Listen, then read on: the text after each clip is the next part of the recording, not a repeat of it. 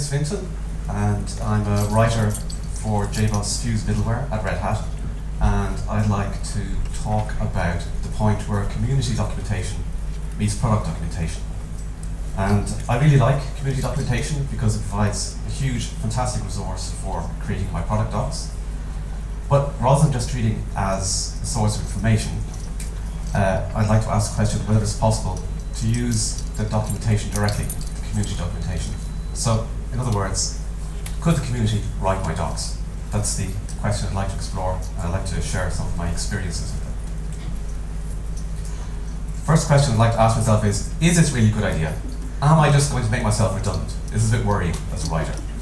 Well, as a matter of fact, it is actually a good idea. The reality is that as writers, we never have enough time to pursue all the projects we'd like to pursue, and we hardly have enough time even to write the core documentation that ideally we'd like to get written. So if the community can take some of this load off our shoulders, then it's a very good thing, and to be welcomed. So to give you some idea of how much the community can contribute, the library that I'm working on has about 6,000 pages of documentation in total.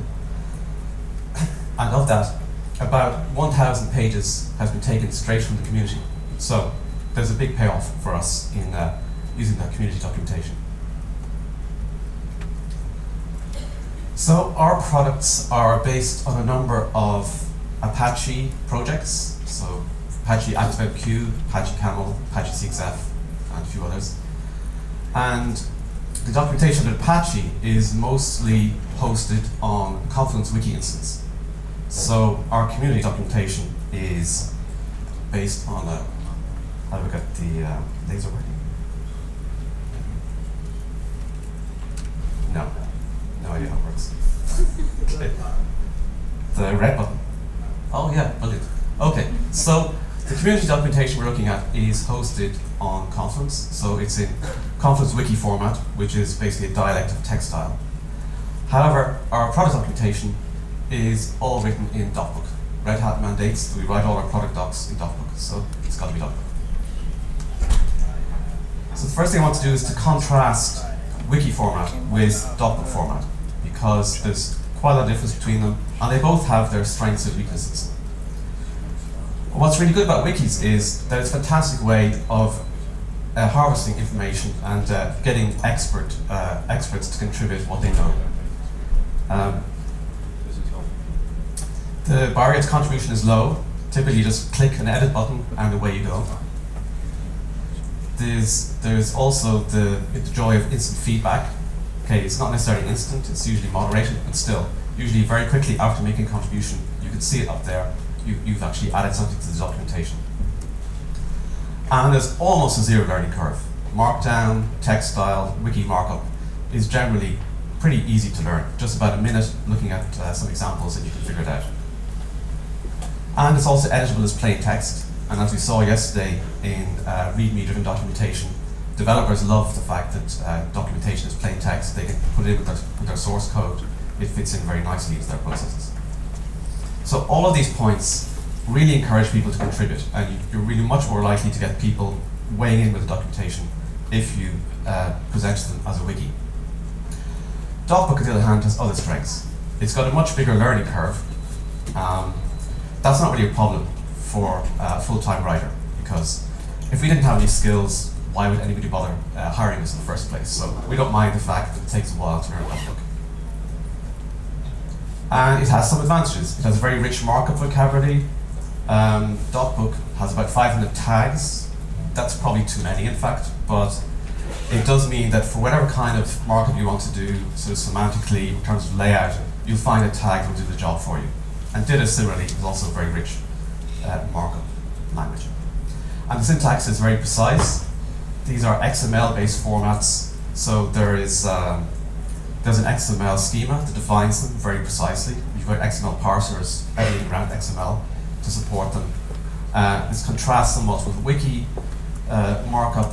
You can sometimes push markdown and markup to the limits. If you want to put a bulleted list inside a table, inside another bulleted list, inside a numbered list, at some point the markdown kind of the parsers just kind of give up. You get the random results. Whereas in DocBook, you can do that kind of crazy stuff, and it's all, because the syntax is very precise, it'll all work. And you've got sophisticated build options. You can use conditions and profiling so that you can build different versions of the documentation for embedding in different products and so on. And you can also structure your documentation flexibly using includes in the case of DocBook and using conrefs in the case of Ditto. And this also helps you to reuse material as well in different places. And support for entities, like variables, so you can. And it's also a good archive format. It's a very stable format, and it's standardized. The standards have been stable for years, almost decades, you could practically say. So you can store this in a database somewhere for a long time, be confident that in the future you'll be able to take it out and use it and build documentation with it in the future. So we have our community docs in wiki format and the product docs in document format. We have to perform some kind of conversion. So the first thing we have to do is look for some conversion tools. And for this particular scenario, going from Confluence Wiki to DocBook, there's a conversion tool available that does exactly this scenario called Scroll DocBook Exporter. So that's a good tool to use for this particular case. More generally, there's Pandoc, we've already come across several times at the conference, which is a fantastic tool because it can take almost any format and convert it into almost any other format.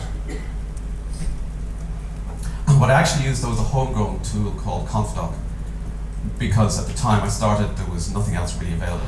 But what its functionality is pretty much the same as Scroll DocBook Wiki. It's a Confluence plugin which just converts the Confluence Wiki to DocBook. Okay, so conversion tool, we have the conversion tool, looks like we're done. And at the planning phase, it could look as if, it's all about doing the conversion and installing it, customizing it, and that's really what the whole problem is all about. But unfortunately, this is only half the story. You're not really finished at this point. There's another problem, which is the impedance mismatch between community documentation and your corporate product documentation. Because they're not exactly the same animal, and you're not going to be using exactly the same material. In community documentation, you can have variable quality in terms of formatting and style. Some contributors might pay a lot of attention to the fonts they use, the layout, and other contributors just slap down the text and just get the information there, and they don't pay too much attention to how they format it. And whatever they do, they're probably not going to be conforming to your corporate style guidelines. So the other thing is versioning. The community documentation is typically just one version of it. You just have one wiki which covers all versions of the product. Whereas in corporate documentation, you release the whole product set for every product release. So you've got several complete sets of documentation for each version. So it's not as if versioning is ignored in community documentation. It's just that it's handled in quite a different way. You can also have inappropriate content in community docs. For example, it might be simply stuff that you don't want to support. Community documentation, you might document a feature which is kind of new, a little bit untested, not very mature. But when you go to importing that to your product documentation, you might decide, well, we might wait a few releases before we start to support that. There could be some inaccurate claims. If you say something works in community docs, nobody's going to get really angry at you because it's open source documentation, it's open source products, people get the product for free. But if that happens in a product documentation for a corporation that's selling a product, people are going to get angry and they're going to demand you fix the product so it actually does what it says in the documentation. So you have to be careful about the accuracy. And you might even have links to competitor products or discussions of competitor products, which you probably don't want to put into your corporate documentation. So because of that, you've got to go through another stage before you're finished using the community docs. So the approach we took was we have a repository for the community docs and a separate repository for the finished product documentation. And so this could be some kind of revision control system like Git or Subversion. So we have a series of snapshots of the community documentation in DocBook format. And for the product documentation for each release, we've got some snapshots of the product documentation in the version control system. So when you're going to do a new product release, you would take a snapshot of the community documentation, convert it into document format, and store it in your version control system. And then, using standard merge procedure in version control system, you can merge that in to your product. And this little delta here indicates how much work you have to do, because you're going to have to do some manual work to actually get that merged in. So that sounds promising. Unfortunately, it turns out that this process doesn't really work, because what happens in reality is the community documentation and the product documentation, they diverge. And in fact, they diverge rather quickly. After a couple of releases, you'll find this process just becomes unmanageable. That work, the work you have to do just gets larger and larger very rapidly. But you can tweak this process a little bit to make it a bit more manageable. So what I found was that if you simply compare the current version of the community docs with the previous version, and you can do this using automated diff tool, then you'll find that that difference is much smaller. So you can simply do a diff, those two, between the last release and this release. And any stuff that's been added in, you can just copy and paste that across. And because this is already a document format, you can just paste it straight into your product docs. And stuff that needs to be removed, you can just remove it from your product docs. So this process works. It obviously involves a bit of manual labor, but it's doable. So for example, for the 1,000 pages of documentation that I take from the Apache Camel website, it takes me about 3 or 4 days of work to bring that all in, to paste it across the product documentation, which for 1,000 pages, updating 1,000 pages of documentation is pretty good going, and it's a pretty good payoff. So I want to ask that how far you can push this, because okay, this is the process is doable and it's usable, but still involves a bit of manual labor. So how could you reduce this? Could you actually single source it? Just have your community docs being the same as your product docs? Well, the obvious way to do this is just to go in and edit the community documentation directly and put all the information you want in your product docs, to put it straight into the community. So this is, up to a point, this is a good thing, because the community benefits from the extra documentation, whatever corrections you make, and our product documentation benefits because we have all of the things we want are in their upstream. But you can't push this too far, because our requirements for products are not necessarily the same as the community. You've got to share this documentation with a lot of people, and there is potential for conflict. For example, collaborating other people's work is not going to make you popular. If somebody's written a lovely tutorial with, in a very informal style, conversational style, with a lot of personality, maybe quotes from blogs from their friends and stuff like that, and you go in and say, no, I want to write this in a nice grey corporate style, and you eliminate all the personality, eliminate all the quotations from blogs, the person who contributed that tutorial, they might just be a little bit unhappy. So you can't overdo it. And so personality is good in the community, not necessarily for products. And the more obvious thing is that our competitors are actually using the same, are actually involved in the same community. So if you make it too focused on your own product docs, you might end up in a ridiculous situation where you go in and change to be one way, and your competitor comes in and changes it back to the way they want to. You have ridiculous kind of wars going on between you and your competitors. So you need a little bit of distance between the community docs and the product docs. So just as a thought experiment, I asked myself, well, how could you circumvent this? What kind of hypothetical tool could solve this problem? Would it be possible to have some kind of dual purpose wiki that lets you combine the needs of the community with the needs of your product documentation? So just a couple of things off the top of my head is, it would be nice if the wiki was topic oriented, so you've got some nice chunking documentation.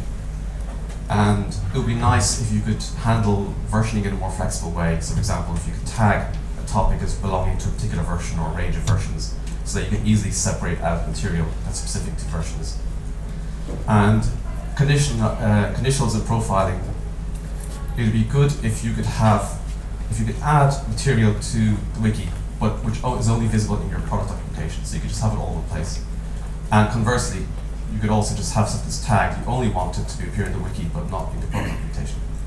And it's probably occurred to some of you that this is rather like what Christine was describing in Atlassian Confluence. That some of this stuff seems to be actually is starting to come into the wiki. So it'd be interesting to see how this develops, if this catches on, if it really becomes feasible for to have a mixture of community and product documentation in one place. So conclusion, this is really the whole issue of bringing in community documentation and integrating into products is a huge area. With Red Hat being a big company, consumes a lot of community documentation. There's probably dozens of community projects written in dozens of formats: Markdown, ASCII doc, even DocBook, markup, and it's potentially a large thing. We haven't really got a head around how to do this. We should probably look into Pandoc actually, because it's probably could make a big contribution to dealing with this. And the other thing is that the conversion, just mere conversion formats, is not the only problem. We've also got to manage the diversity of content between community and product. But I don't want to make it sound negative, although there's a certain amount of work involved and there are difficulties. There's also a huge payoff for product documentation. Thank you.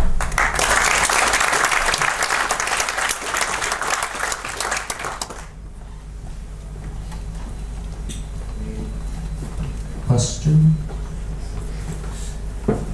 One word: licensing.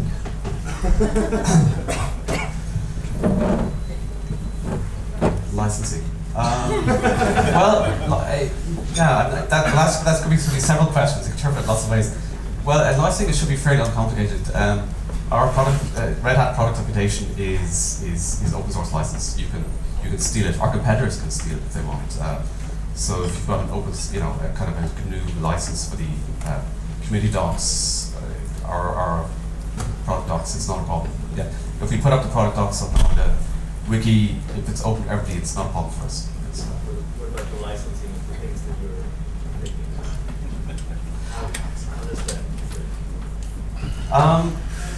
Well, that should be okay because most of these the Apache license is compatible with our licenses. We can use that. We make it freely available as well when we recycle it. So it's not a problem. Are you using like GPL or like the GNU free documentation license, or is it MIT? Oh, I have to check up on that. I'm not quite sure. Apache Camel is going to be Apache license. Okay. Yeah, Camel is Apache license. It's compatible. And does it actually mean that currently you only take community documentation and there is no feedback or edits that go back to the community? I mean, for example, if you find a configuration error in a config example, does it, and you fix it in the product docs, do you get it back to the wiki? Not all the time. There are people there are various people in our team who contribute to the wikis, and we should probably do more of that. In fact, we've been a little bit stretched recently, but I think we could do more of contributing back to the community. It would be good for us. Say it's easier for us to manage documentation if we contribute to the wiki as well. Thank you. So maybe time for one more question, if anyone has one. No? All right. Well, thank you.